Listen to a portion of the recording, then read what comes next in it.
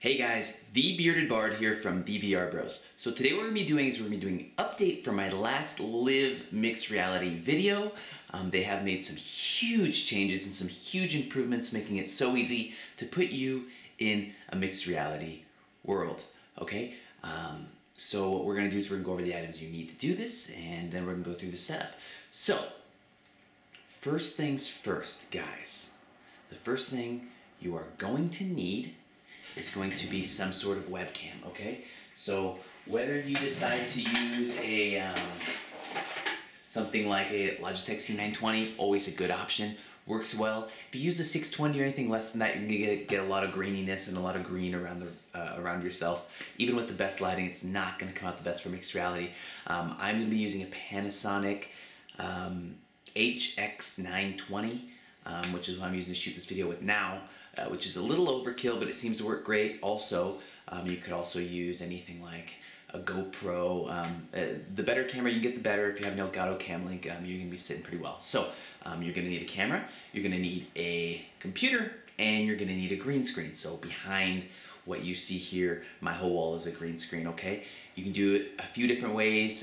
You can build the green screen out as a cube if you want to be able to manipulate the camera features within mixed reality, or you just need one simple green screen.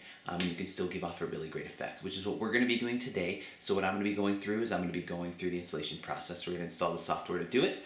I'm gonna take you through the configuration process, which is so easy this time around. And then we're gonna launch a game and see what it looks like. This whole thing should take us about, I don't know, with installation, probably 10 minutes, and you'll be up and running, okay? Make sure you have good lighting. I am using some photo lights that I have on each side of my room here that are gonna be casting onto the green screen behind me. Lighting's gonna be very important in making sure that this picture quality ends up good for the mixed reality, all right? Either way, here we go. Again, just to give you an overview, this is the area I'm using here right now. So I'm gonna have two lights. These lights are gonna be shining across the room onto this green screen I bought, all right? Now these green screens you can get anywhere if you get green cloth. This is a huge green screen I got for I think $28 on Amazon, okay? Not too expensive, works really well. It's just tacked up on my wall, just hanging down, nice and friendly, okay? So what we're gonna be doing is we're gonna be taking a camera and I'm gonna be mounting it right here, okay? So the way I found best is having a camera that's mounted up high enough to where you can get that downward angle, all right? So that way it can get you from a good point of view, all right? So from up here, down on your scene. Okay guys, so the first thing we're gonna do on our computer is we're gonna navigate to our Steam store, and we're gonna go to Live store page. So go to the search page, type in Live, you're gonna get this right here. Live, all right? So you're gonna scroll down here. This is gonna talk about the Client V0.1 update. Read through this. There's a lot of good information in there, okay? Install this bad boy. It's gonna install. Once it's installed, you are ready to get started, okay? So we're gonna go to our Steam here. Once it's set up, you're gonna see this nice little window. So what they did here is they gave you a guide. Open this guide, guys, and you will not believe your eyes, all right? It is a full, comprehensive guide, step-by-step on how to get this to work, what cameras it works best with, action cams, DSLRs, ones that are known to work, recommended capture cards, everything you need to know, a Wikipedia of sorts for you to kind of dig in and play with, all right? But let's get to it. So you'll need a virtual camera driver. If you don't have that, that's okay. This install won't be blacked out. You'll be able to hit it, and it'll install it for you, okay? So you'll hit install, boop, boop. If you haven't already, it'll do a quick install and relaunch, get you to this part, and then it'll let you launch Compositor. All right, guys, so here's what's gonna happen. You're gonna install the virtual camera driver. Once you do that, you're gonna hit the launch button, launch Compositor. It's gonna bring you to a window that looks like this. Black all around, says mixed reality provided by Live at the bottom. You'll have a nice little menu box in front of you that gives you all your options to set everything up. What we're gonna do is we're gonna go to our camera here. We're gonna hit our add button. We're gonna hit our device. In this case, we're using an Elgato Camlink hooked to our Panasonic camera. So we're gonna hit Camlink. If I hold my hand up here in a second, it should, in theory, it should pick up that camera. There we go. Hi. So if we were to stand in front of this now, you can see me, right? Here we are, guys. We did it. We're halfway there. Okay, so now's the important part. Now we have to go through our settings and set up this virtual camera. All right, so the way we're gonna do that is this. Here on the screen, now that we hit add and we had our camera up there, right? It's gonna bring you to this menu. You're gonna click your camera. This should be standard. Mine goes to YUY2, but yours will automatically pick up what should be here, okay? And that's fine. Leave that.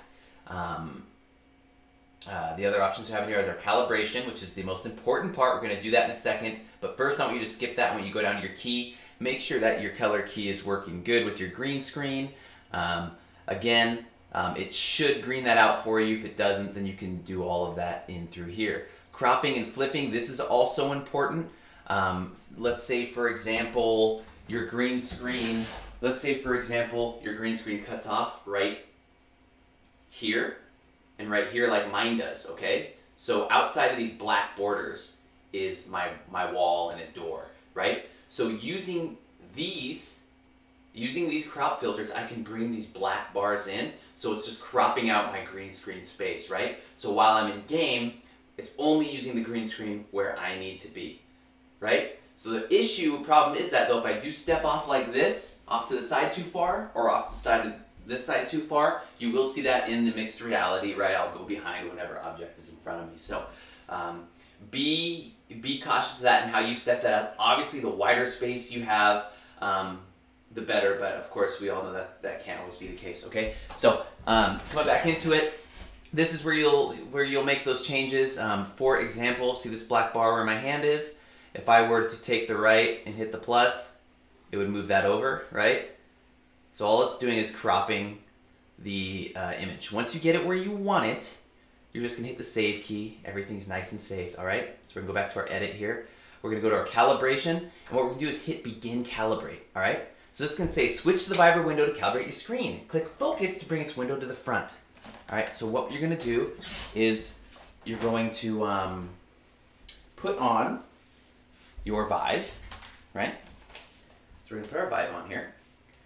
And what you're gonna see, let me move these guys out of the way so you can see what I see here. Let's move this out of the way. Let's move this out of the way. Okay, this is what we see, all right? Obviously, this is not good, right? Can we agree on that?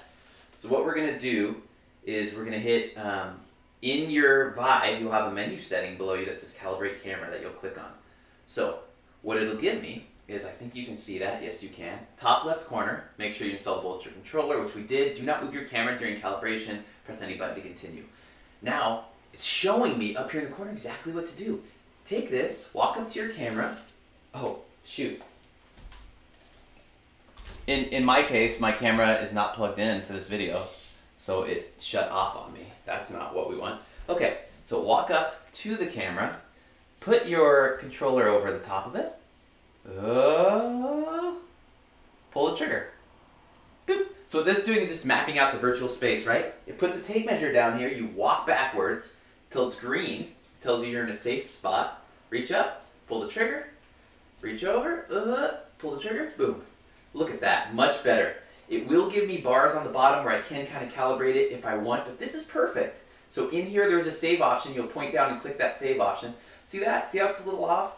There is areas in here for me to change that rotation, right? And that position, so I can move these down, up, over, and kind of just find that sweet spot that you like, right? So if we look at this guy, I'm doing this all in the headset, guys. Super self-explanatory. Once you're in here, you'll be able to see these menu options.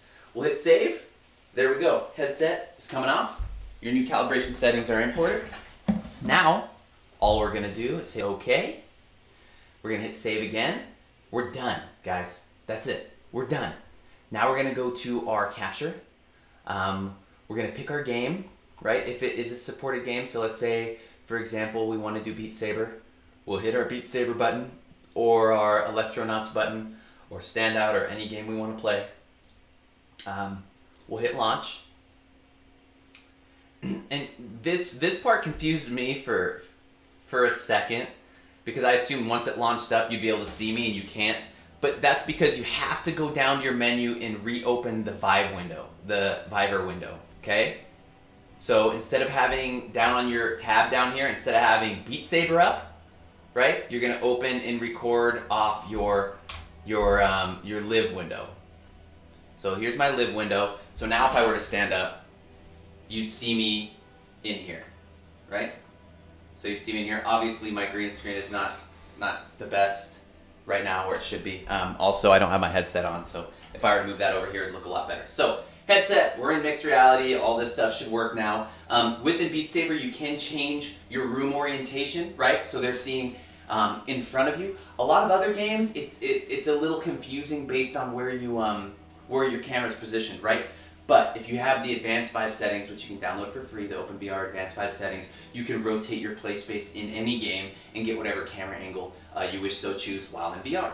Anyway, so this is it. Pretty simple, pretty easy, guys. If you just download Live and you jump in it, it walks you step by step on exactly how to do it.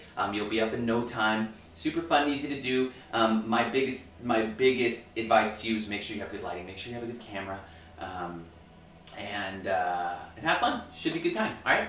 Hopefully this helps somebody. If it doesn't, I'm sorry. If you have any questions, guys, holler. But we're gonna end it on that. Anytime you want to relaunch Live again, it will save those camera settings. You won't have to recalibrate it again unless you move your camera. If you move your camera, you will have to do a recalibration. So whatever camera you plan on using for mixed reality, try to keep it in that spot. If it's a spare one, if it's not a spare one and you're using your webcam, every time you do reposition it up a little higher to do your mixed reality, you are gonna have to redo it. But again, not a problem. It takes only seconds to do, and it's super easy. If you have any questions, please feel free to ask. If there's any games you want me to test out that aren't on the Live approved games, let me know, and I'll see if I can find some good settings for you. But have fun, guys. Talk to you later, okay?